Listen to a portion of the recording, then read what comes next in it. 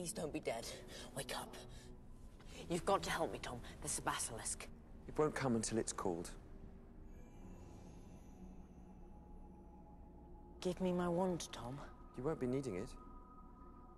Listen, we've got to go. We've got to save her. I'm afraid I can't do that, Harry. You see, as poor Ginny grows weaker, I grow stronger. Yes, Harry. It was Ginny Weasley who opened the Chamber of Secrets. No, she couldn't. She wouldn't. It was Ginny who set the basilisk on the mudbloods and Filch's cat. Ginny who wrote the threatening messages on the walls. Why? Because I told her to. You'll find I can be very persuasive. Not that she knew what she was doing. She was, shall we say, in a kind of trance. Still, the power of the diary began to scare her, and she tried to dispose of it in the girls' bathroom. And then, who should find it but you?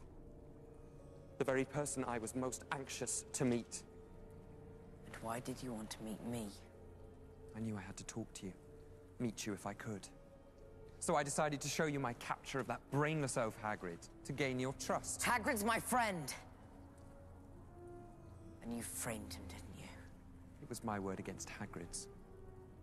Only Dumbledore seemed to think he was innocent. I'll bet Dumbledore saw right through you. He certainly kept an annoyingly close watch on me after that.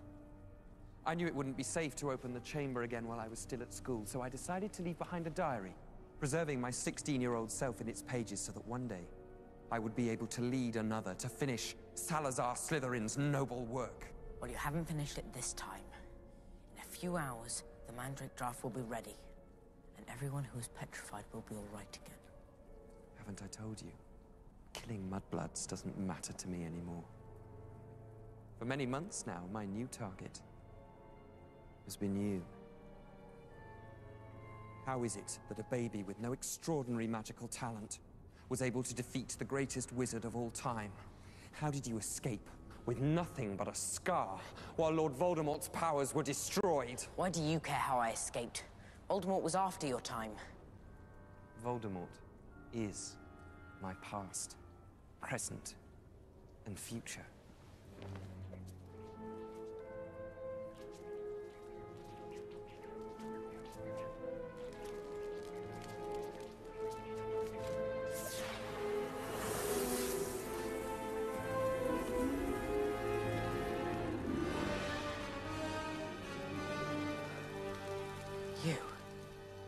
You're the heir of Slytherin.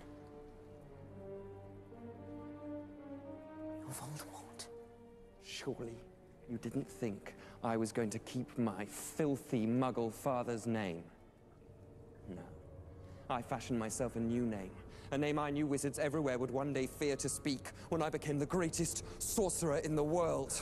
Albus Dumbledore is the greatest sorcerer in the world. Dumbledore's been driven out of this castle by the mere memory of me. He'll never be gone. Not as long as those who remain are loyal to him.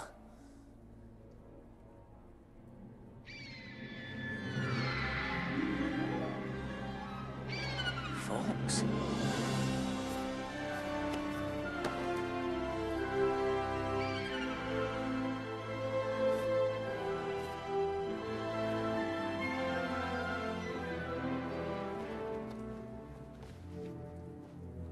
So this is what Dumbledore sends his great defender. A songbird and an old hat. Yes, Angata Selythein.